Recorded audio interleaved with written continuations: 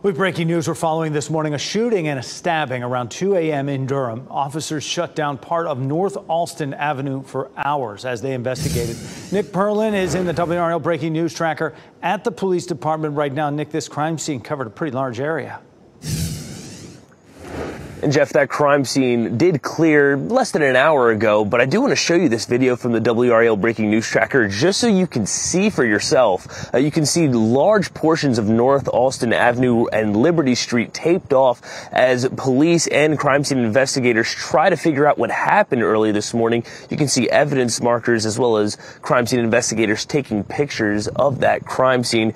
We do know from Durham police they are investigating a shooting and a stabbing this morning, but we're still trying to learn how many people were involved and how many people were hurt. So we're going to keep pressing for more information this morning. And once we learn more, we'll be sure to update you. Live in Durham, Nick Perlin, WRL News.